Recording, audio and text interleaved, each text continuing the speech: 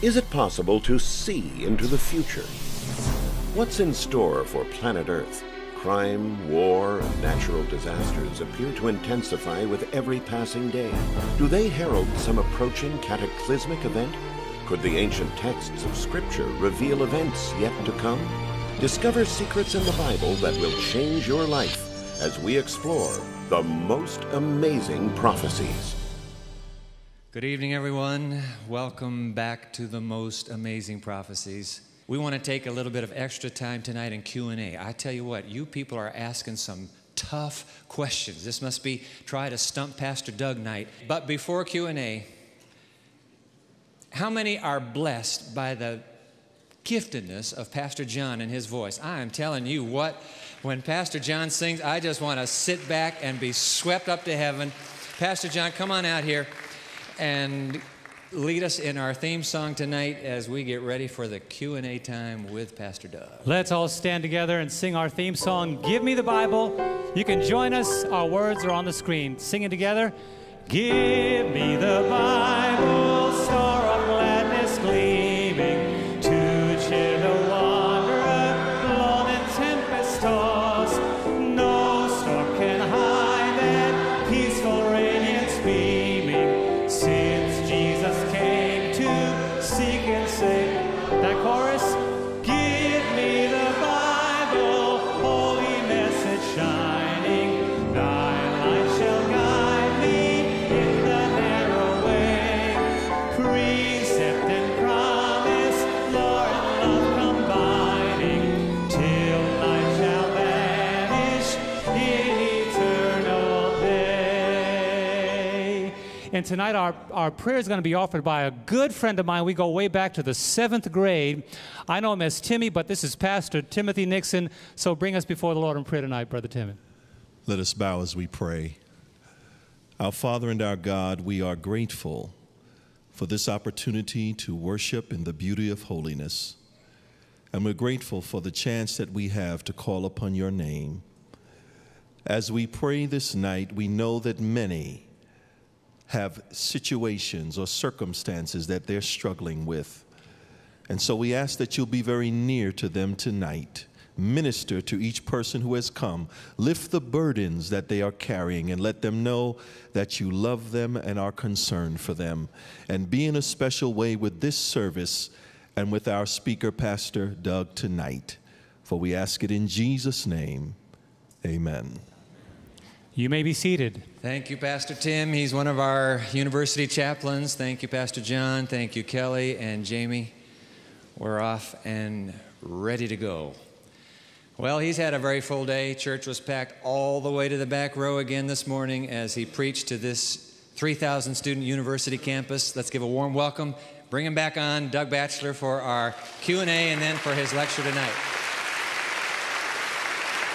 Welcome, Amen. Pastor Doug. Thank you, Pastor Dwight. Evening. Welcome to our friends who are watching. This has been exciting. All right, Doug, we do have some serious questions tonight. And this opening one gets us right back to where we were last night. The Bible says that the fire of the lake of fire and brimstone never goes out. Its worms never die, etc., etc. Now, last night Doug mentioned that after the fire goes out, there is a new earth, etc. You also mentioned no torture chamber-like place reigning forever and ever. So how do we put that together? The fire comes to an end, and yet the Bible says it's unquenchable. Well, there are several points that are addressed in there. The word unquenchable, quench is a verb that means to extinguish. There is nobody extinguishing the fires of hell. The Bible also tells us that Sodom and Gomorrah were burnt with eternal fire, but they're not still burning. It means the results of that fire are eternal. In Jeremiah chapter 17, it said that if the children of Israel did not repent, that Jerusalem and the gates would be burnt with unquenchable fire. Well, they were burnt by Nebuchadnezzar. It's not still burning. Nobody extinguished it. And then it mentions the worm not dying and the fire not being quenched. Jesus in that passage is talking about the valley of Gehenna, valley of Hinnom, that is sometimes translated hell, is just outside Jerusalem. It was a city dump that was kept. They kept it burning to keep the smells down. There were all the worms were there. Unclean animals that died were thrown there. So it was full of maggots and smoldering ashes. And he used that as a figure for that which is unclean, for the lost. And so he was giving them a visual image of hell. He wasn't saying, I mean, think about it. Are we going to look out of our windows from the New Jerusalem at worms and smoldering ashes through eternity? Would that be heaven for anybody? No. Several questions actually dealing with the subject of hell. And it is a sensitive subject. There's no way you can desensitize it. It's just going to be a tough one. And here is a very earnest question. You talked about the wicked who will burn and perish forever. Question, does that go for the children of the wicked who are too young to understand? Will they suffer as much as the adults? Well, obviously, the Lord tells us that there's a point where children reach an age of accountability. We're judged based on what we know. And children, not knowing, are not going to be punished that way. God is a God of love. You do have to ask a difficult question. When the flood came in the days of Noah and the world was destroyed for its wickedness, were there any children that were hurt in that flood? The sins of the parents, the children often suffer for. And that's why it's all that more important for parents to be a good example and lead their children to Christ. But God is not going to punish children before the age of accountability in this lake of fire because they don't know. To whom much is given, Jesus said, much is required. And children, before they understand these issues of salvation, they're not held accountable for those things. Here's an interesting question, keying off on the premise of prophecy, which this seminar, of course, is all about. We've established at this seminar that God knows the future by the fulfillment of all the prophecies in the Bible. Since this is so, this is good, how are we then given a freedom of choice if God already knows which way we're going to choose? All right, good question. This is now you're getting into the great themes that pastors and scholars have labored over. Picture, if you will, a weather helicopter hovering above a hill watching traffic. It's one of these traffic helicopters, I meant to say. It looks down and it sees a little red Volkswagen entering into a tunnel on top of the hill, two-lane tunnel, and the helicopter sees coming up the hill on the other side is two semis. One decides to pass. The helicopter can see there's going to be a collision in the tunnel. He is not taking away the choice of the drivers because he sees what's going to happen. God is all-knowing, and because he knows what the final result is going to be doesn't mean he's taken away our choice. He just knows what the result of our choices will be. Do you see the difference? You still have your choice. Does God know whether or not I'll be saved or lost, or you'll be saved or lost? Of course, he knows all things. That doesn't mean he's making it happen. Because if you take that thinking to its ultimate conclusion, that would mean let's just all throw our hands in the air and whatever God does, he does. No, God says you do choose. Choose ye this day who you will serve. You've got the water of life spread before you. The Bible appeal is, whosoever will, let him come. You choose to come. All through the Bible, the appeals are made for us to choose. God really is committed to our human freedom, isn't he? I mean, that is just a priceless gift. It's the greatest gift. Yep. Now, here's a switch. Is it a good thing to ask God for signs? Let's talk about prayer. Is it a good thing to ask God for signs? If yes, how can we know the answer comes from him and not Satan? That is a good question. I think you need to be careful about asking God for signs. It's like the fellow who he's trying to lose some weight, but he wants to stop getting those donuts on his way to work each day, and he says, okay, Lord, give me a sign. If it's okay for me to have one donut, there'll be an empty parking place in front of the donut shop. And so after driving around the block 13 times, finally one opened up, and it was a sign from the Lord. So, sometimes we can manipulate these signs. You flip a coin, you don't get what you want, you flip it again, right?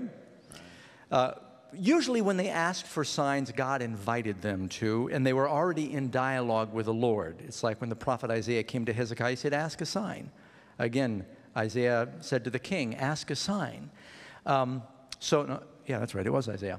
And so Gideon, he was already in dialogue with the Lord when he threw that fleece out. God had given him something to do. He needed assurance that he was not going to lead these men to their destruction, and he just, because of his concern for them, he said, give me a sign. I need confirmation.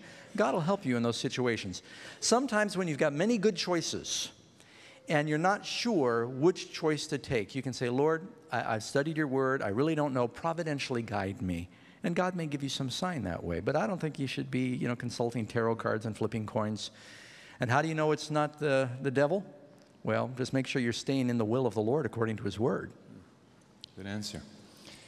Oh, I knew this one was going to come tonight. Usually in a prophecy, a day represents a year. You've taught us that.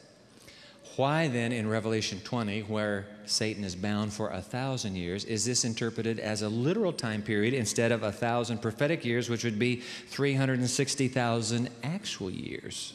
Right, or if you're using the Roman calendar, 365,000 years.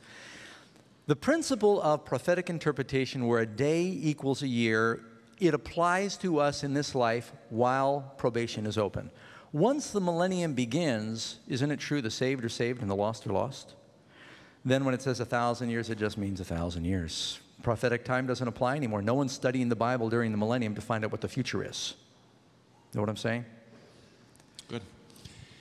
Dear Pastor Doug, if God put two of each animal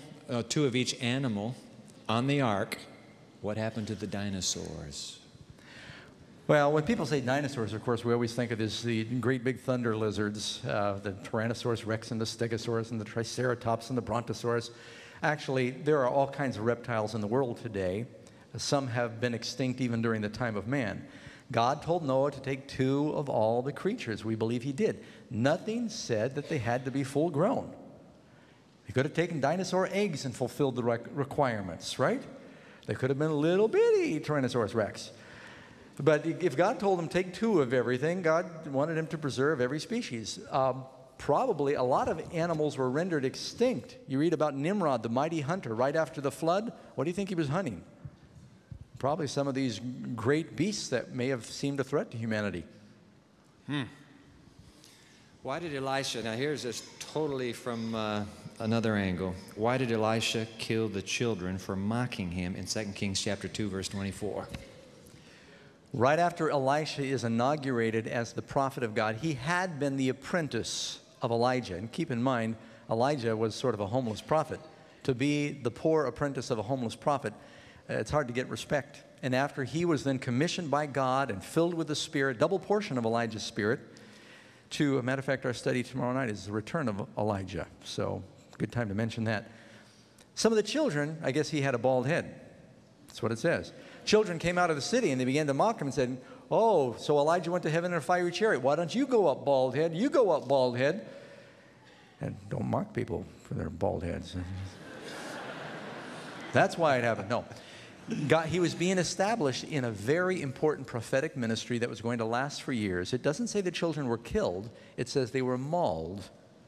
It says they tore them, and meaning that the bears came out and mauled these children, and many of them bore scars their whole life for mocking the messenger of God. And that established something that lasted for the whole, 50 years of his ministry, that they needed to respect God's messengers, especially if they have bald heads. This is back to the secret rapture teaching you're teaching a few nights ago. Why is the secret rapture teaching so widely accepted among Protestants when its origin historically can be traced with no biblical support? There's a long answer. Let me try and give you a short one.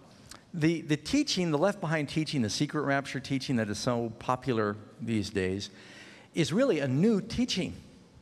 If you go back 200 years, none of the mainline churches believed that. What happened is, I don't know how deep to get into this now. It was largely popularized. It came from Francisco Ribera and Alcazar, was adopted by Darby. Darby embellished and elaborated on this teaching. Scofield, any of you heard of the Scofield Bible? When Scofield put Darby's theology in his Bible notes, and people like Hal Lindsey got a hold of it and then wrote best-selling books, it spread like wildfire. But it was just a fringe teaching for several hundred years because it just didn't have any biblical foundation. But it just took off. It was a phenomenon. There's history behind that I can't give you until after tonight's presentation. Here's a practical Christianity question. Can you commit adultery without having sex? What does Jesus say about that? Jesus said, if a man looks on a woman to lust after her in his heart, he can commit adultery in his heart. So can a person commit adultery without the actual act? The sins begin with attitudes before they turn into actions. Isn't that right? Jesus said murder begins in the heart. It's conceived in the heart, and when sin bears fruit, it then matures after that. And hatred, a person doesn't just suddenly kill. It develops as hatred with an attitude, turns into murder. Adultery is the same way. Now, someone is thinking, well, since I'm thinking it in the heart, why not do it? No, it's not the same thing. I've met people before, well, Jesus said thinking it's the same thing as doing it. No, he didn't say that. Mm-hmm. The action is worse. First of all, it usually involves two people, where the attitude can involve one person. And so the action is worse than the attitude, but the sin begins with the attitude in the mind. Good answer. I don't understand the degrees of reward in heaven. Can you explain? Well, Jesus tells us that there are varying degrees of reward. Not only are there varying degrees of punishment, Christ tells us that he who knew his master's will, and this is in Luke, and did not do it will be beaten with many stripes. He who did not know will be beaten with few stripes. And in the kingdom, it says that different talents, different minas are given to... We're talking about Jesus' parable. His parable of the talents and the minas. Servants, yeah. Right. And those who take it and multiply what he has given them, they have those rewards. He says, you'll be faithful over 10 cities. They're given greater rewards in the kingdom. Jesus said, whoever shall do and teach the law will be spoken of as great in the kingdom of heaven. And then he told his disciples there will be varying positions of honor around his throne. So there are varying degrees. The Bible teaches it a number of different ways. Doesn't mean anyone's unhappy in heaven. And nobody's going to walk up and down the streets and say, see how many stripes I've got, see how many stars I've got, gloating that way.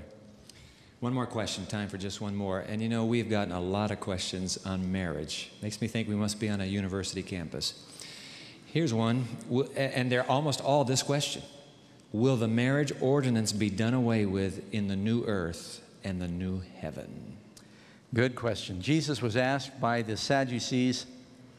They created a scenario where they said, this woman is married to a man, he dies, she marries his brother, he dies, she marries his brother, goes through 7 brothers, they die, who's she married to in heaven? And Jesus said, you do err, not knowing the scriptures or the power of God, but those that are worthy to obtain the resurrection neither marry nor are given in marriage, but they shall be like the angels. And some have understood that to mean that nobody's married in heaven. Now, the purpose of marriage and procreation will not be the same in heaven. But do Adam and Eve get divorce papers when they get to the kingdom? If God originally designed them to be love partners and friends, will they still have that relationship there?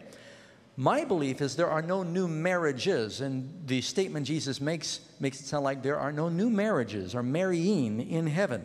But on the same place, people who have had uninterrupted marriages here, where you've got just Isaac and Rebekah, not Abraham and all of his wives. You may see Isaac and Rebekah walking hand in hand in the kingdom. God doesn't hand them divorce papers when they get there. Now, this is a little bit, I'm sharing this with you by permission and not by commandment, but that's the way I understand it. I like the answer, by the way. It's very Thank good. you. That means a lot. Thank you, Pastor Doug. We'll continue Thank tomorrow you very night. much. Hey, we have a great program prepared for you tonight, and want to welcome everybody again. Some may have just joined us to the Most Amazing Prophecies Seminar. This is a program where we are handpicking from some of the most relevant and important prophecies in the books of Daniel and Revelation that have to do with the day in which we're living. And we're combining and condensing and coalescing these things into an action-packed prophetic study. A lot of very important subjects, a lot of misunderstood subjects. But you want what the Bible says, don't you? And tonight we're going to deal with something that has been in the news a lot lately, and they've made movies about it, and books have been written about it, the subject of the Antichrist. And the study tonight is titled, The Bride of Antichrist. And it's based on Revelation 17, where you've got this woman that is sitting on a beast. And it's also marries into Revelation 13, where you have the beast and the mark of the beast, Revelation 12, and we're going to spend a little time in Daniel chapter 7. So that's your homework after you go home. Hope you'll read, because we don't have time to read all those chapters right now. Revelation 17, Revelation 13, Revelation chapter 12, and Daniel chapter 7. We've already studied Revelation chapter 12 a little bit. I'd like to start with an amazing fact. Since we're talking about beasts, all right, let's test you. If you cross a donkey and a horse, what do you get? You get a mule. Some of us grew up on a farm. And what happens if you marry two mules?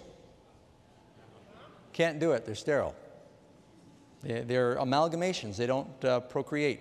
I guess there's been one very rare occasion where they said they found one that could reproduce. When you cross a donkey and a zebra, what do you get? A zonkey. It's true. It's that. You think I'm teasing you. It's a fact. They do it in Africa. How many of you knew that? You've heard of zonkies before. You can go online, see a picture of what a zonkey looks like. If you cross a dolphin and a whale, what do you get? Now, you think I'm making this up. They did it in Hawaii at the sea park there. My family was just there this last year, and you get a wolphin. They got one. It's true. And if you cross a lion with a tiger, what do you get?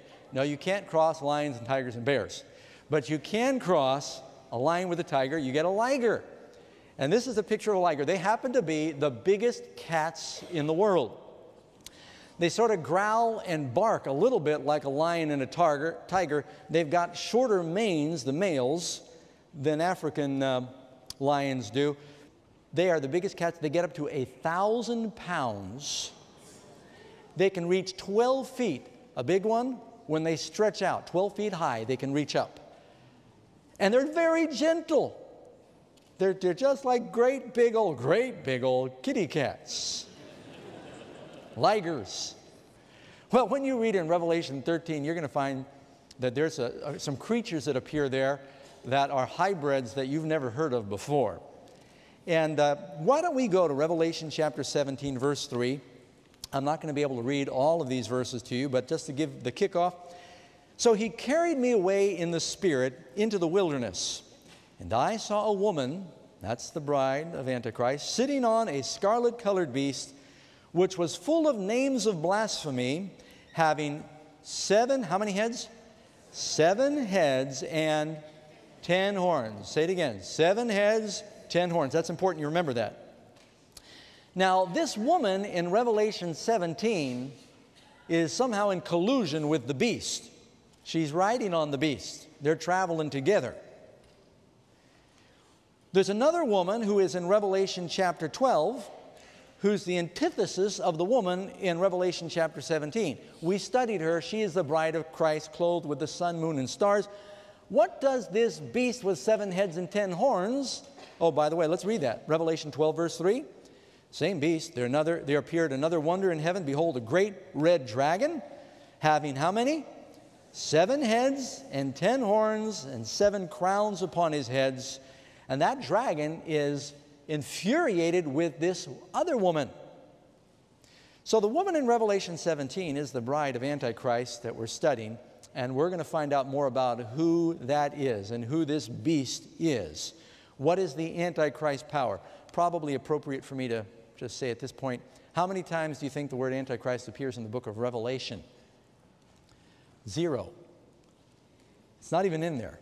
The teaching is there, but Antichrist is found in 1st and 2nd letters of John. You'll find that that beast with the 7 heads and 10 horns appears again in Revelation chapter 13. Now, it's in Revelation 13 you hear about the mark of the beast. That's the chapter where that appears. And it says, I saw a beast rising up out of the sea, having what? 7 heads and 10 horns. There he is again. And if you want more specifics on what it looks like, it's not a liger. Listen to some of the characteristics. This is verse 2 of Revelation 13. And on his horns 10 crowns, and on his heads blasphemous names. Now the beast that I saw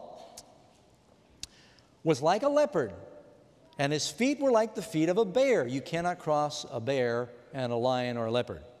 And his mouth like the mouth of a lion. And the dragon gave him his power, his throne, and great authority.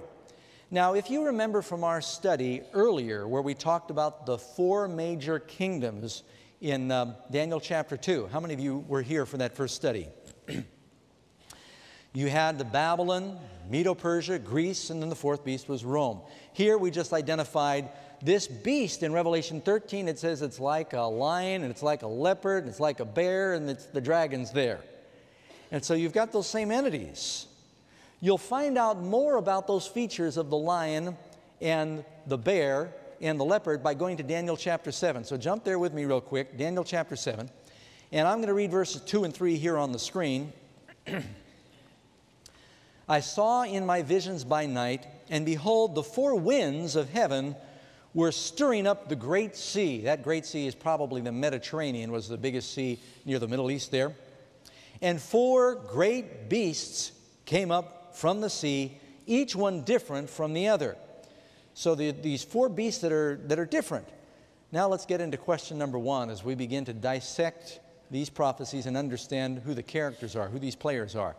Number one, what does a beast represent in prophecy? Answer, you find it right there in Daniel chapter 17. These great beasts, which are four kings. And it also says in Daniel 7 verse 23, not just kings as in one single monarch, but it says the fourth beast shall be the fourth kingdom. So these beasts represent kings and kingdoms. Now, let me just make something very clear. When we study the subject of the beast and the Antichrist, other times we'll give you further material on the mark of the beast, it doesn't mean that a beast is a monster. Beasts are often ways that countries identify themselves. For instance, when you think of the bald eagle, what country do you think of? That's a creature, a beast. You see, in the Old Testament, they use the word beast for creature, for animal.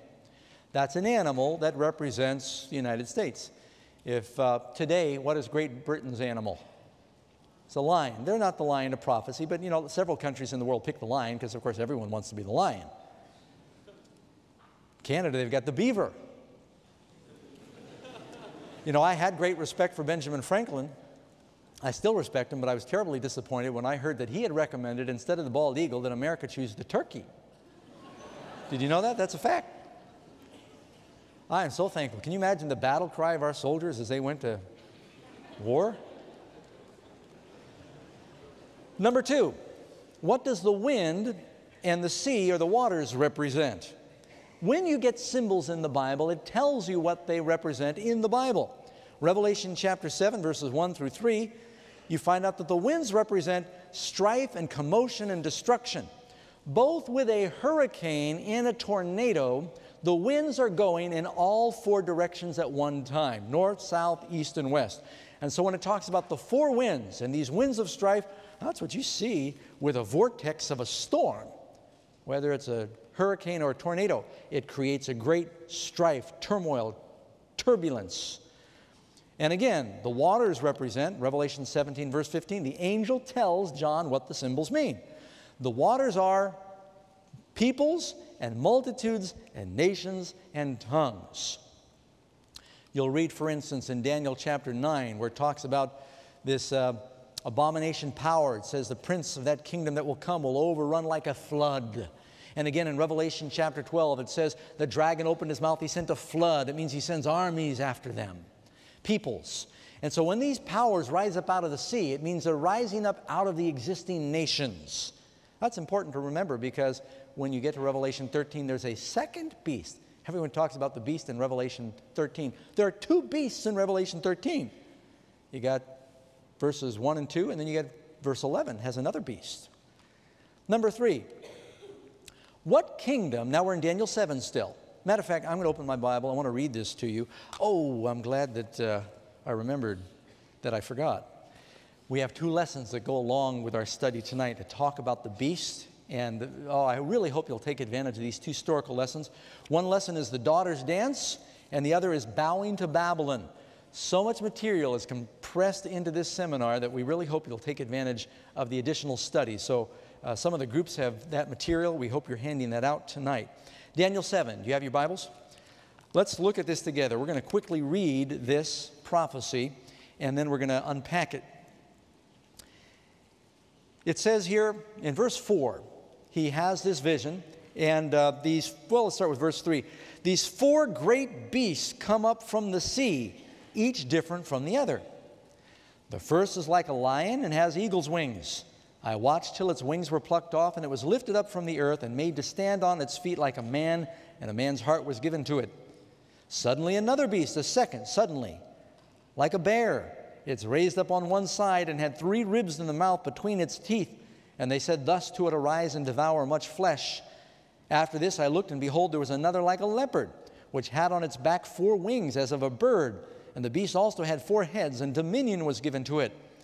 And after this I saw in the night visions, and behold, a 4th beast, dreadful and terrible, exceedingly strong. It had huge iron teeth. It was devouring, breaking in pieces, and trampling the residue with the feet of it. It was different, diverse from all the beasts that were before it, and it had, you reading?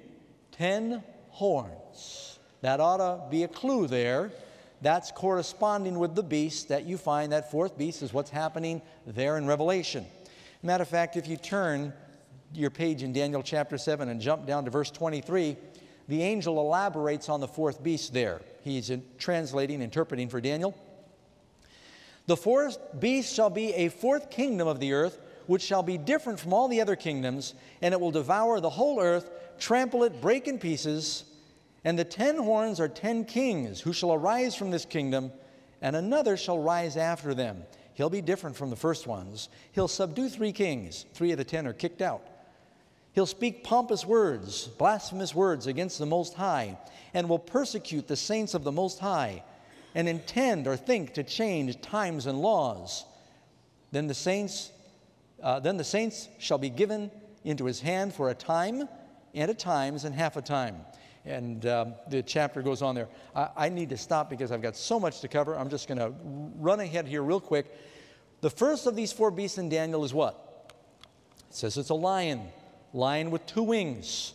We know that represents Babylon because these are the 4 same kingdoms that we saw in Daniel chapter 2.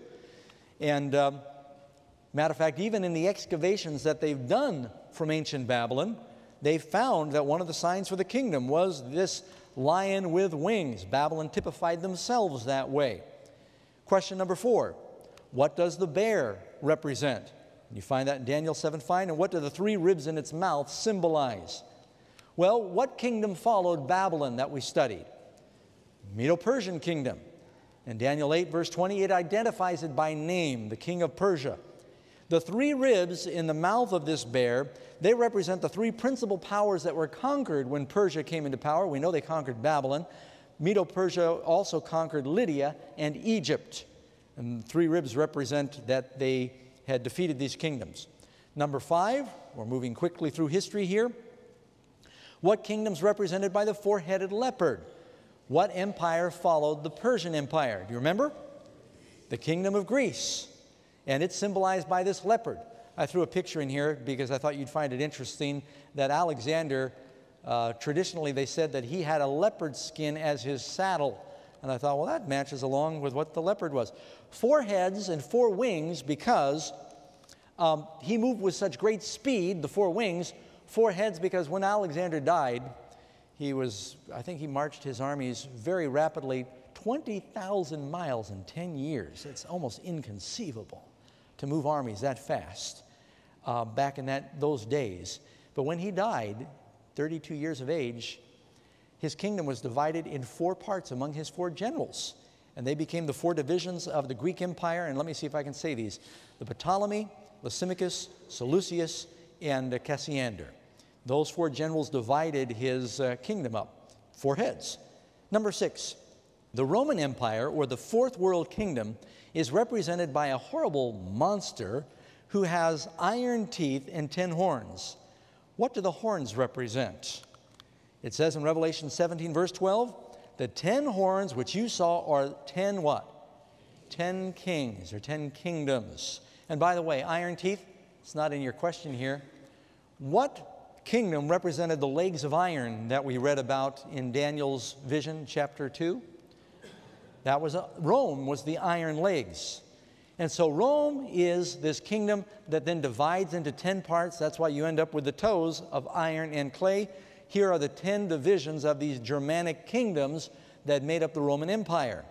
And the names, the ancient names that you'd find here are the Germans, the Alemanni, the French, the Franks, the Swiss, the Burgundians, the Portuguese were the Suevi, the Italians, the Lombards, the Spanish, the Visigoths, the English, the Anglo-Saxons, as you know, And there were 3 others that were uprooted: the Vandals, the Heruli, and the Ostrogoths. Now, if you take 10 and you subtract 3, what do you get? 7. When you find that beast, it's got 7 heads and 10 horns in Revelation. It all matches up perfectly. Don't miss a very simple principle here. You've got that vision in Daniel chapter 2, the lion, the head of gold. And you notice that the most lustrous metal is gold, right? And the lion is considered the greatest of the beasts. And what kind of wings does a lion have? Eagle's wings. Babylon had the best of everything: gold, lion, eagles. It was the most majestic. As you move successively down that vision, you see the other kingdoms. And there's a corresponding there between the golden head and the lion. You've got the silver arms, and you've got the bear. Then you've got the bronze belly, you've got the leopard. You've got the iron legs, you've got this strange beast with 10 horns. When you get to the feet of iron and clay, something's happened to the legs. Legs have gone through a change. They're not just iron, they're iron and clay. Something happens to the horns. Another little horn comes up, uproots 3 horns. Do you see the parallel? By the way, in prophecy, this is very important, so even if it takes time away from my other questions, if you catch this, it really helped me. When God teaches prophetic truth, He often teaches one truth with many different vantage points. Jesus told truth with many different parables. He would teach the truths of salvation, a number of parables to give you perspective, so you could walk around something and get a perspective of what it looks like. In Revelation, you've got the vision of the 7 churches, 7 seals, 7 trumpets. They are giving you the history of God's people. 7 churches of the religious history of God's people, from the first coming to the second coming. 7 seals are giving you the political history from the first coming to the second coming. The 7 trumpets are giving you a military history from the first coming to the second coming. That's not all it means. There's a lot more there to it than that. But they're giving you the perspective. In Daniel, you see the same thing. He's showing the powers that would influence God's people, and he does it once through the vision of Nebuchadnezzar's image, and now Daniel's getting a vision of these 4 beasts. And in Daniel chapter 8, he's got the same truths are being taught with a goat and a ram vision. And so God is overlapping these things so you won't miss it by giving us several different perspectives of the one truth. Now, when we get down to the feet, we're talking about the beast power, the Antichrist. You'll notice that in the feet of iron and clay, how many toes? Is it 10 toes? Then in Revelation chapter 17, you've got a woman riding on a beast, 7 heads, 10 horns, and you've got the same thing in Revelation 12 and the same thing in Revelation 13. And so that's the character that we're seeking to identify this evening. Question number 7. In Daniel 7, in the Daniel 7 prophecy, what happens next? Daniel chapter 7, verse 8.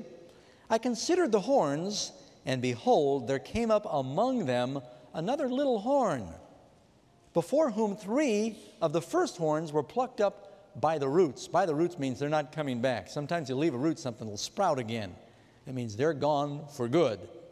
And behold, in this horn were the eyes like the eyes of a man, and a mouth speaking great or exalted or even blasphemous things. Now, consider some of the parallels that we're seeing between the prophecies of this Antichrist power in Daniel 7 and in Revelation 13. Look, for instance, at the chart we got on the screen here. Daniel 7 talks about a lion. Revelation 13, mouth like a lion. Daniel 7 has a bear. Revelation 13 has got paws like a bear. Daniel 7 has a leopard. Revelation 13 has a leopard. Daniel 7 has a dragon.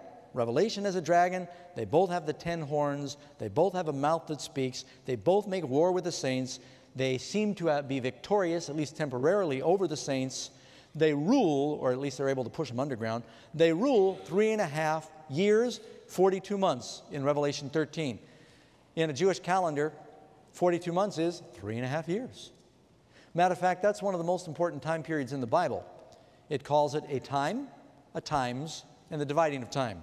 A time in the Jewish thinking was one complete cycle of the seasons, or 1 year. A times meant a couple or a pair, so that's 2. That would make a total of 3. And the dividing, or half of 1, 3.5. 3.5 Jewish years. They got 360 days in the Jewish lunar calendar. It's actually easier to work mathematically. That's why there's 360 degrees in a circle. Pilots all use a 360-degree circle for flying. It works better mathematically than 365 1/4. So the Jews did that because it was mathematically better. They would add another month every 13 years to compensate for the season change. But that same time period, 42 months, a time times in the dividing of time, 1,260 days is a time that God wants us to understand, because it's the same period that this beast power in the last age of the church here creates a lot of havoc. Number 8, here's the million-dollar question. So, who is the little horn of Daniel 7 and the first beast of Revelation 13? Okay. Now I got to make my speech. Do you folks want to know the truth? I got to say some heavy things tonight that are often misunderstood. Sometimes I've said it and I've not been sensitive and people have gotten up and walked out. I don't want anyone to walk out until I'm done. I want you to hear me out. See if what I'm sharing is from the Bible or not. And make your decisions based on the Word of God. Amen? What I'm about to share with you is nothing original with me. Matter of fact, it's not even new. It is not exclusive with the church I happen to belong to. What I am sharing with you is the teaching that churches had believed for hundreds of years that has been almost completely lost sight of. It's almost extinct. And it's like there's a plan to hide it.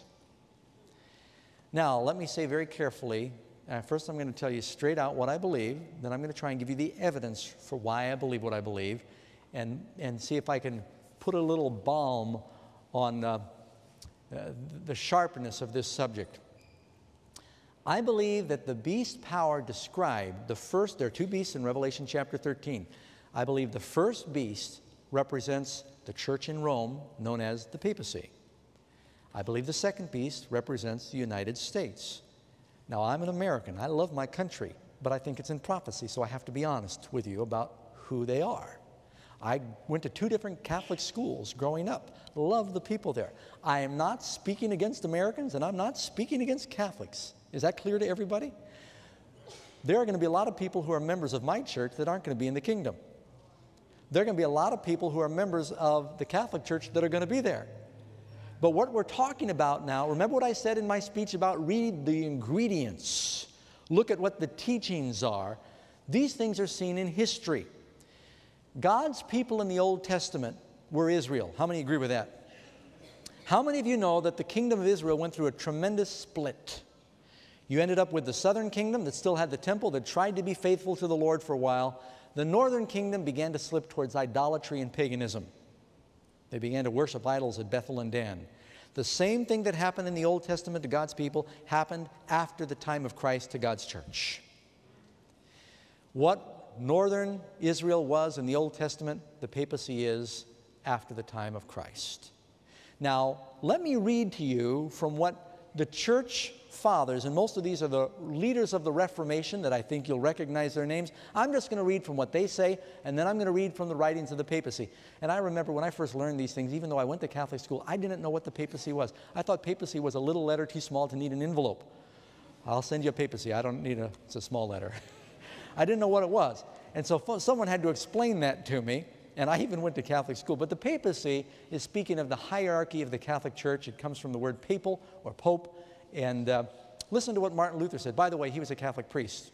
That's how he started out. Going to read a number of quotes. Stay with me. Men who saw the papacy as the Antichrist, Martin Luther. Luther proved by the revelations of Daniel and St. John, by the epistles of St. Paul, St. Peter, and St. Jude, that the reign of Antichrist predicted and described in the Bible was the papacy. Of course, the father of the Lutheran Church. If you read from the writings of John Calvin, Presbyterian leader, some persons think us too severe and censorious when we call the Roman pontiff Antichrist. And of course, it could be very misunderstood. But those who are of this opinion do not consider that they bring the same charge of presumption against Paul himself, after whom we speak and whose language we adopt. I shall briefly show that in Paul's words in 2 Thessalonians chapter 2, they are not capable of any other interpretation than that which applies them to the papacy. Those are the teachings of Calvin in his book, Christian Institutions. John Knox, the great Scottish reformer. John Knox sought to counteract that tyranny which the Pope himself has for so many ages exercised over the church. As with Luther, he finally concluded that the papacy was the very Antichrist and the son of perdition of whom Paul speaks, Paul warns about in his writings. Wherefore it followed Rome to be the seat of Antichrist. And these are from the works of Kramer, who was the martyr of the church. And the Pope to be very Antichrist himself. I could prove the same by many other scriptures, old writers, and strong reasons. Kramer, who was one of the great Anglican leaders, was put to death, burned at the stake by the church. Some of you, of course, have heard of Roger Williams, who is one of the founders of the freedom of religion in our country. Rhode Island, or Providence, was established by him. Roger Williams, a Baptist pastor in the Americas, he spoke of the Pope as the pretended vicar of Christ on earth, who sits as God over the temple of God, exalting himself not only above all that is called God, but over the souls and consciences of all his vassals, yea, over the Spirit of Christ, over the Holy Spirit, and God himself. Speaking against the God of heaven, thinking to change times and laws, but he is the son of perdition. You don't hear, these are church leaders, and this is what they believed. If you're a Methodist, listen to what John Wesley said, founder of the Methodist Church. In his commentary on the Bible, that is Europe, this beast is the Roman papacy, as it came to the point 600 years since, stands now, and will for some time longer. To this and no other power of earth agrees the whole text and every part of it. In every point, the beast is a spiritual secular power. Opposite to the kingdom of Christ, a power not merely spiritual or ecclesiastical, not merely secular or political, but a mixture of both. And then you've got from the book, All Roads Lead to Rome, it says, a great cloud of witnesses, Wycliffe, Tyndale, Luther, Calvin, Kramer in the 17th century, Bunyan, and the translators of the King James Bible, the men who published the Westminster and Baptist Confessions of Faith, Sir Isaac Newton, Wesley, Whitefield, Jonathan Edwards, and more recently Spurgeon, Bishop J.C. Rye, and Dr. Martin Lloyd-Jones, these men, among countless others, all saw the office of the papacy as the Antichrist. So you don't ever hear sermons. It's very politically incorrect. But what we're talking about is, who did prophecy identify as this power? And also keep in mind, we're not suggesting that any human, any person within these institutions or organizations is an unkind person. We're not judging them. We're talking about the power, the organization of that institution. Number 9, are there some clear points that we can consider to help us identify the Antichrist? Now let's take all of the identifying characteristics that we looked at.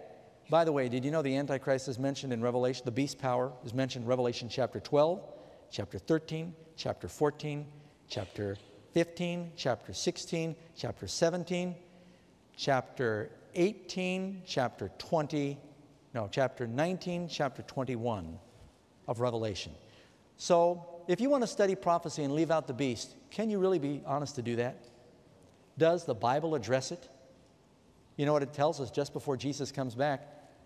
The final warning that goes to the world before Christ comes back is, Babylon is fallen, come out of her, my people. If any man worships the beast in his image, the wrath of God is poured out on that person. Then Jesus comes. It's a message that needs to go to the world, and I don't want anyone's blood on my hands, so I want to be faithful to give it to you straight, but lovingly. Pray for me that I can do it right. What are some of the points that we find when we look at all these passages in prophecy dealing with the beast? Well, it tells us that, first of all, it's comes up from among the 10 powers. It has a human leader. There are 10 points here. We're doing A through J. It uproots 3. It's diverse or different from other powers. It's a persecuting power. It comes up after the fall of the Roman power in AD 476. It rules for a time, the dividing of times, or 1260 years. It's guilty of blasphemy. It changes God's law, or attempts to, and it's identified as this little horn kingdom. It's a kingdom power. Now, question number 10. With all these 10 points that we just looked at, If you apply them to the papacy, does it fit?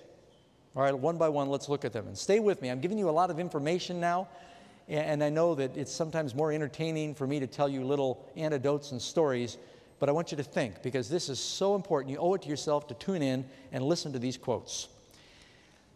A, does it fit the criteria of coming up among the 10 powers of the Western Europe? When you consider the geography of Europe, was Rome in the midst of that? So when it comes up among Rome, does it fit that criteria? Let me hear you say yes if you think so. Yes. I mean, it's right in the middle there. It tells us in Revelation 12, the dragon is the devil working through pagan Rome. What power was it that was controlling the world in chapter 12 of Revelation that tried to destroy Jesus as a baby? It was the Roman power. So we know it comes up from there. It says in Revelation chapter 13, verse 2, and the dragon gave him his power, his seat, and his great authority. That means its seat of authority, its throne, so to speak, is handed over by Rome. Rome gives this beast power its position.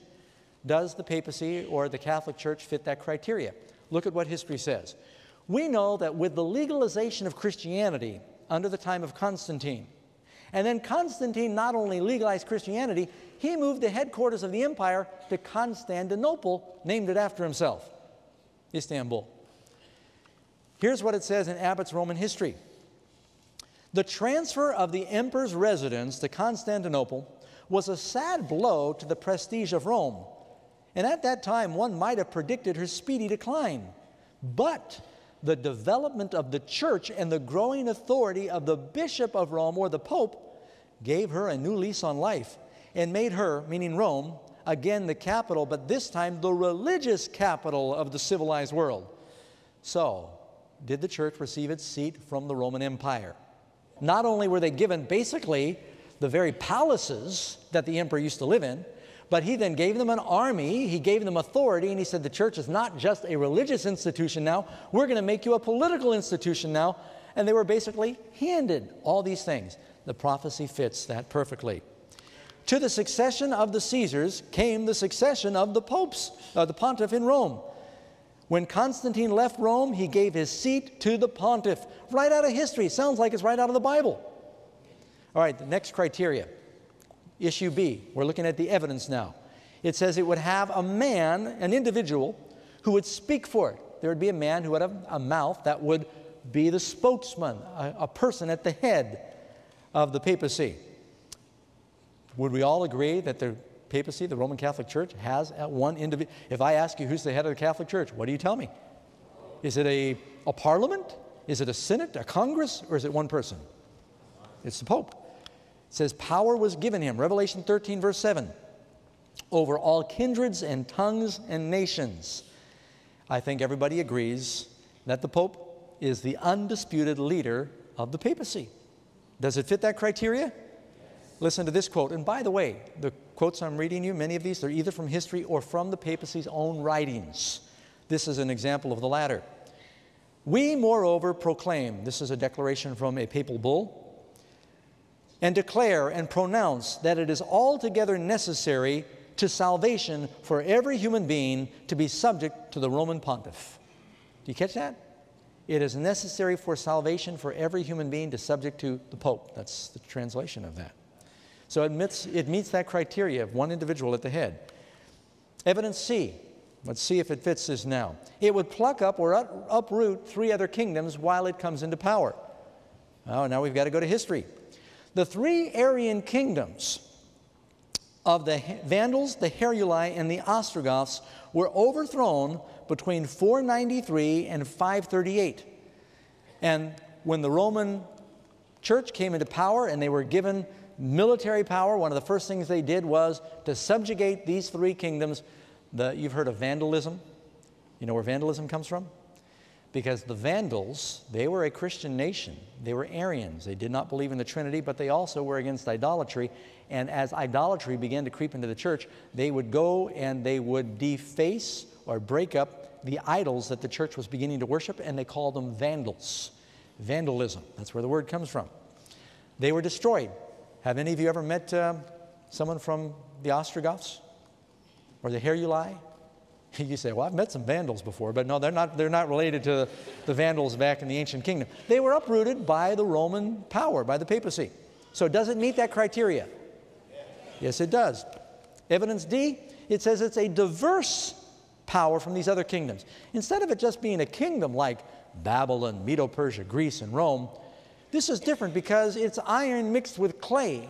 It's different because the papacy is a kingdom where you can have dual citizenship. You might be from Argentina and be from the kingdom of the papacy at the same time by being a member of that church. You see what I'm saying? It's both religious and political. 1 billion members around the world. Do you think prophecy might touch on something that profound, that had so much power during the Dark Ages? Absolutely. It's in there, but it's just not politically correct if you say these things. Answer E, it would make war with and persecute the saints. We read that in the Bible, that it would wear out the saints of the Most High. It would be a persecuting power. Well, if you know your history at all, and when I went to school, it was still in the history books. I don't know if it's still there now. Anyone ever heard of the Inquisition? I think you could look it up and still find it if you go to an encyclopedia. But there was tremendous persecution. As soon as you give any church military power, it's going to be abused. Did Jesus ever compel people to follow him? When he said to somebody, you know, follow me, and if you don't, we're going to get the police after you, or we're going to get the soldiers after you, we're going to torture you until you believe like I tell you to. Is that how Christ operated? Did he tell the church to operate that way? No, but this is what happened. These are not God's methods. Revelation 13, it tells us in verse 7, and it was given unto him to make war with the saints and to overcome them. That doesn't mean that he gets victory over the saints, but they are pushed underground, and this beast power is in prominence. It becomes a successful counterfeit. It is well-known fact from history that the church did persecute. The papacy clearly admits doing so. I really admired Pope John Paul II. I don't know if I told you, my father met him. Flew to Rome and had an audience with the Pope. And he's just a lovely man. And the new Pope, Pope Benedict, might be a lovely individual. We're not speaking about them. We're talking about the positions they hold and the teachings of the movement, the institution, and what they've done historically. But Pope John Paul II, part of the 2000 Jubilee was a public confession for the abuses of the church. But do you know how it's worded? They are very careful how they word things. They worded it that some in our church did some things to persecute, as though the church didn't approve it. Have you noticed one thing I caught Pastor Dwight with the Pope's comments about Islam that have been in the news lately? They continue to make it sound like people have misunderstood. We are sorry. We are so very sorry for your misunderstanding. But the Pope is technically not supposed to make any mistakes. And so the wording, you'll notice, is very carefully crafted in any kind of apology. But they did admit that there was persecution that was implemented by the church.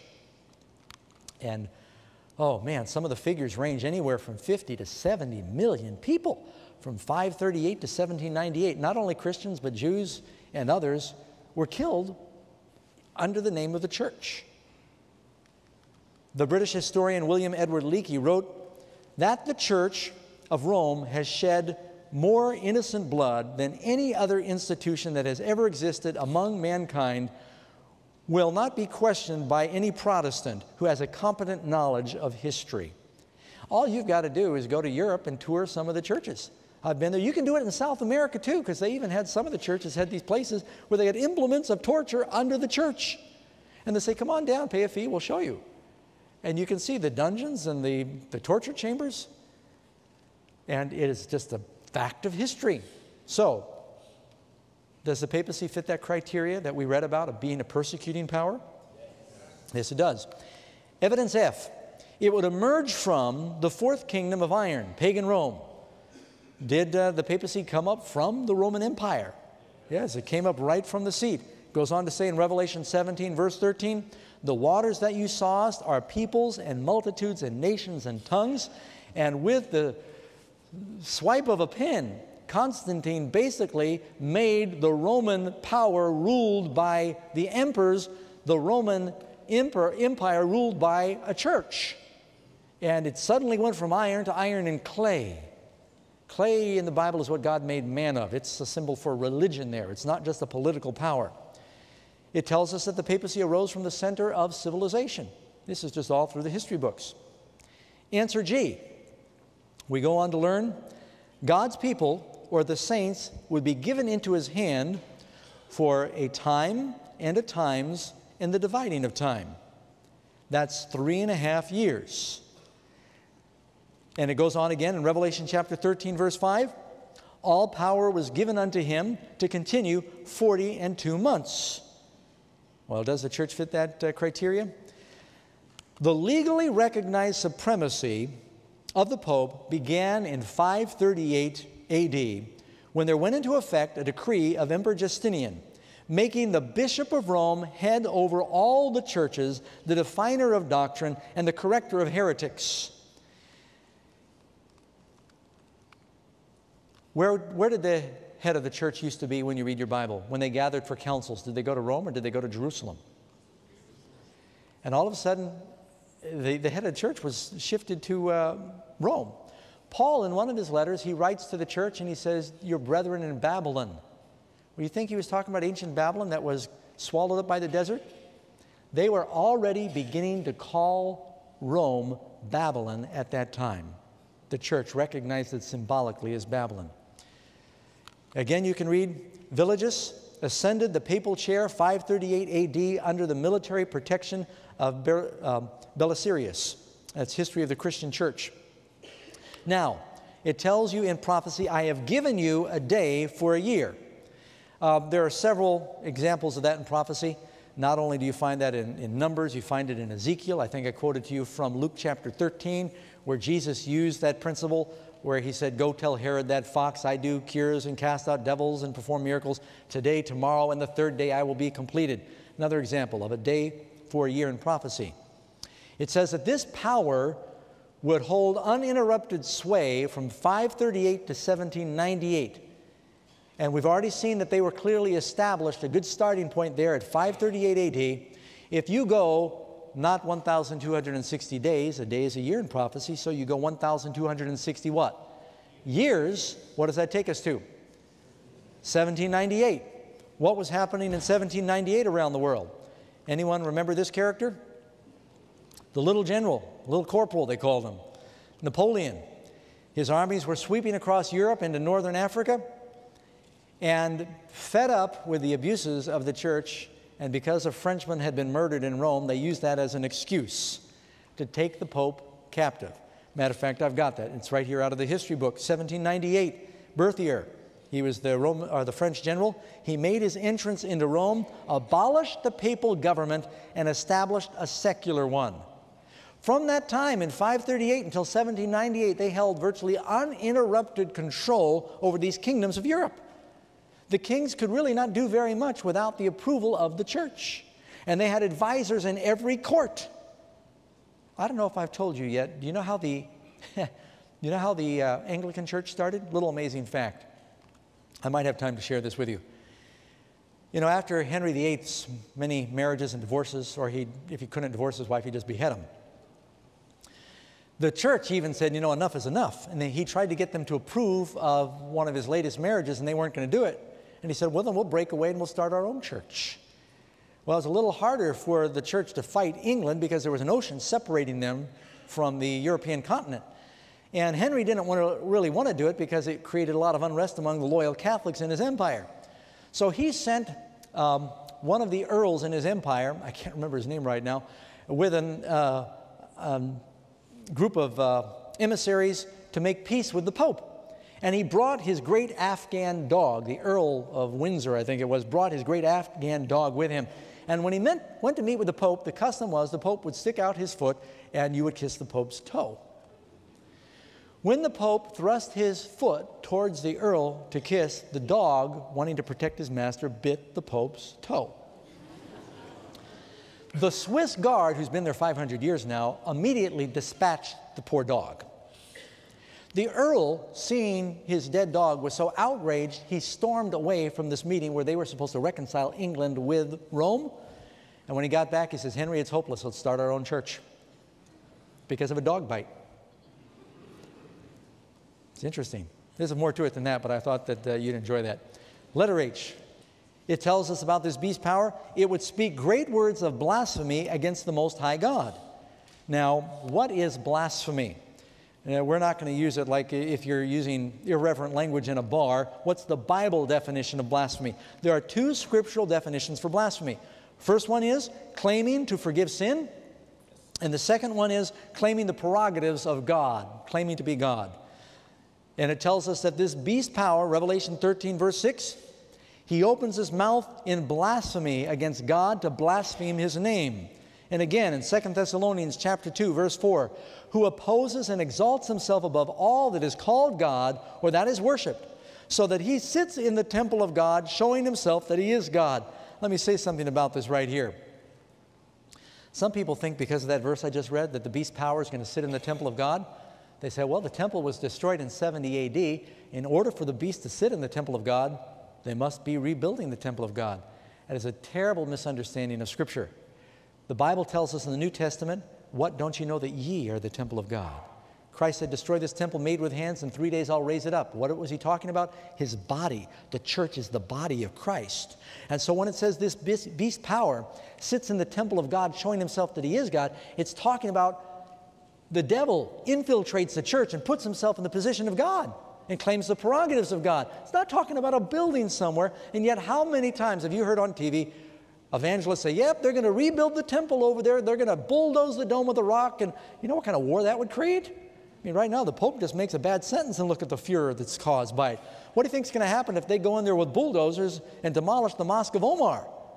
That's not the temple it's talking about. That's why the whole world is confused about these issues. It's a big diversionary tactic. The devil has got everybody looking down this way. He's coming up from behind, happening right under their noses. It's happening now, and everybody's looking for this beast that is not where they think he is. The Bible gives us a definition for blasphemy. John 10:33, the Jews answered Jesus and said, for a good work we're not stoning you, but for blasphemy, because you, being a man, make yourself God. When a man puts himself in the place of God, what does the Bible call that? Blasphemy. Now, some quotes from the Catholic Church's own statements. We, the popes, hold upon this earth the place of God Almighty. That's a complete quote there. Pope Leo the 13th. Again, the supreme teacher in the church is the Roman pontiff. Union of minds, therefore, requires, together with perfect accord in the one faith, complete submission and obedience to the will of the church and to the Roman pontiff as to God himself. I think that's stretching it, friends, when a man says you need to obey this. Technically, he's a pastor of the church as God himself. On April 30, 1992, Pope Pius the 11th said, you know that I am the Holy Father, the representative of God on earth, the vicar of Christ, which means that I am God on the earth. What's the other definition for blasphemy? We just read it a second ago. It's claiming to have the ability to forgive sins. And the scribes and the Pharisees began to reason, saying, who is this that speaks blasphemy? Speaking of Jesus, who can forgive sins but God alone? And they were right. God and God only can forgive sins. Does the church claim to have that power? Pope Leo the 13th again. This is our last lesson to you. Receive it. Engrave it in your minds, all of you. By God's commandment, salvation is to be found nowhere but in the church. The strong and effective instrument of salvation is none other than the Roman pontificate. The only way you can be saved. You know, if you would delete those words and put in Jesus, it would be okay. That'd be a great statement. But when you put in an earthly power in individuals, that's taking the prerogatives of God. Again, dignities and duties of the priest. God himself is obliged to abide by the judgment of his priests, and either not to pardon or pardon according as they refuse or give absolution. The sentence of the priest precedes, and God subscribes to it. The priests are deciding who is forgiven and who is not forgiven. That means if you get someone who's got the office of a priest and he's cranky or inebriated, you're doomed. That'd be terrible to give that kind of power to a man. Answer I. It would think to change times and laws. A few quotes. The Pope has power, these are from their own writings, to change times, to abrogate laws, and to dispense with all things, even the precepts of Christ. Now they believe, and you know, one of the things I love about America is you're free to believe whatever you want to believe. That's wonderful. I've been in countries where they don't have that freedom. It is so nice that if you want to smear yourself with molasses and sit on a hill of ants in America, you can do it. You know, it's a great place to live. Sometimes freedom is risky. It can be abused, but hey, you know, let's face it, we all meet all kinds of people with kooky beliefs in America. Amen? And you're free to believe whatever you want. And you might think my beliefs are kooky, and we can still love each other, right? You know, what I look for in Christians is you can disagree, but let's not be disagreeable about it. I am going to submit to you, and keep in mind, I'm coming from the position of somebody who went to Catholic schools, who had a lot of lovely friends and teachers that were in this institution, and I was shocked when I learned these things. But you know, a light went on and the Holy Spirit said, that makes sense. And I had to decide, do I want to follow popular traditions or do I want to follow the Bible? Little history. What happened is gradually as the Roman power began to decline, the church in Rome began to grow. They wanted to make Christianity more and more attractive to the pagans in Rome. And so they thought, you know, in order to reach them, let's create bridges. Rather than just destroy their idols, let's rename them and give them Christian names. I mean, it's certainly good to do that. We'll just do it as a transition. And little by little, they began to worship these idols. Instead of it being an idol of Jupiter and Mercury and Zeus and Diana, it was Peter, James, John, and Mary. And a lot of other teachings came in directly from paganism. Something else I think you'll find interesting. There's a book, there's a powerful book, it's been out for years, called The Two Babylons. How many of you have heard of that book? Dr. Hislop, The Two Babylons. It actually traces from Nebuchadnezzar's kingdom on through the Persians and through the Greeks and through the Romans, right into the Church of Rome. Various teachings were refined and brought. And you can find the relics of Babylon even in the papacy today. A lot of why do you think we celebrate Jesus' birth? And I'm not Ebenezer Scrooge. I'm not against Christmas. But where in the Bible did we get the idea it was the middle of winter? Where do you find December 25th for his birthday? Had nothing to do with that. That was a Roman holiday celebrating the rebirth of the sun during the winter solstice. And that's where it comes from. I mean, it's in the encyclopedia. It's very clear from history. But a lot of things from paganism were baptized. I want to get to heaven. How about you? I need to follow Jesus. Christ is the Word incarnate. If you follow the Word, you're safe. You cannot follow the traditions of men. Jesus said, you have a fine way of setting aside the commandments of God in order to observe your traditions. Traditions don't save anybody. Listen to what the Bible says, and I'll contrast it with the teachings of the papacy. The Bible teaches we are not to bow down to statues. How many know that's one of the 10 Commandments? It's not only in the Old Testament. Some say, well, it's an Old Testament law. It's in the New Testament. The Roman Catholic Church says that we should bow down to statues, not ancient tradition, but it's a mid-medieval tradition. It's being practiced today. Now, if you ask the typical Catholic, you realize this is not actually Mary. They'll say, of course we know it's not Mary. But if you ask a Buddhist who's praying to a statue of Buddha, do you think that's really Buddha? They'll say, of course not. Any idolater knows the idol is not actually the God. So when that's often used to say, well, it's just to help us think about Mary or Peter or these things. But they kiss them, they give gifts to them, they rub them, they carry them around. That's idolatry. The Bible, one of the 10 Commandments. New Testament, keep yourself from idols. Last words in John's letter. The Bible teaches we've all sinned except Jesus. Romans 3, verses 10 through 12, Hebrew 4:15. But in the papacy, they teach that Mary was sinless. The Bible teaches that nowhere. The Bible says that Jesus is the only mediator between man and God. The Roman Catholic Church says Mary is the co-mediator. The Bible teaches that Christ has offered his sacrifice on the cross once and for all. The Roman Catholic Church teaches that the priest continues to offer Christ on the altar every time he offers Mass. The Bible teaches that all Christians are saints and priests. We're all part of a royal priesthood.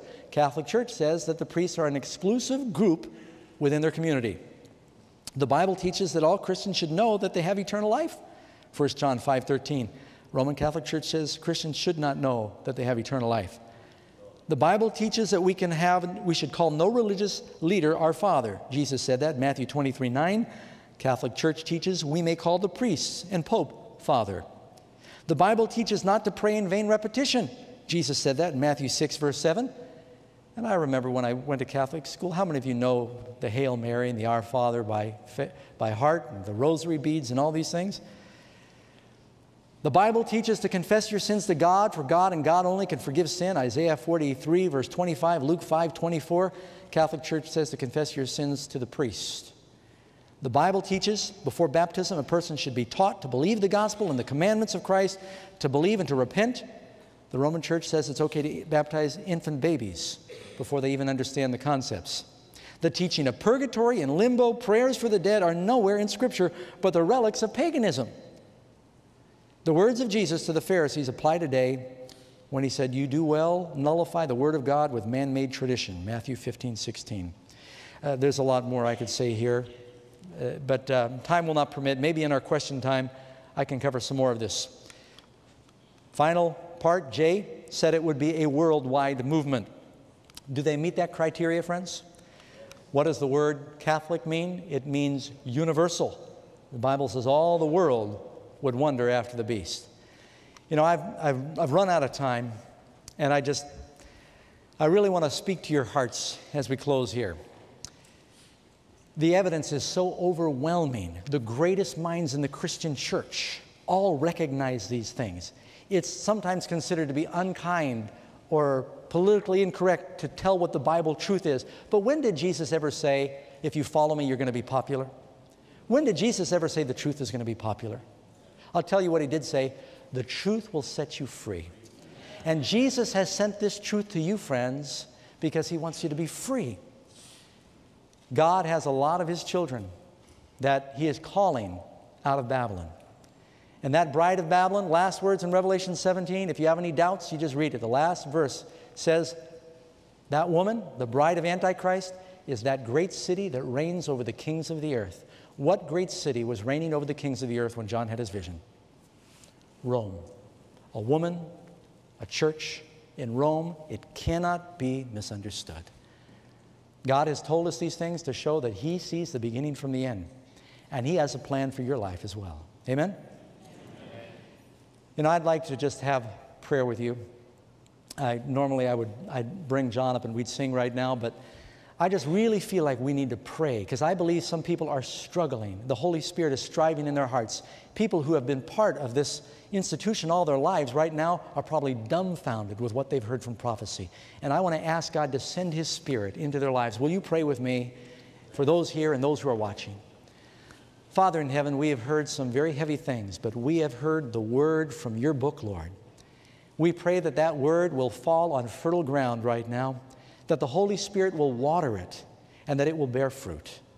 Be with these dear people who are listening and struggling through the things that have been presented, that they might recognize that God is calling his people out of Babylon into his church in these last days, and give them the grace and the faith to seek first your kingdom and to take a stand based on what Jesus says. In his name we pray. Amen.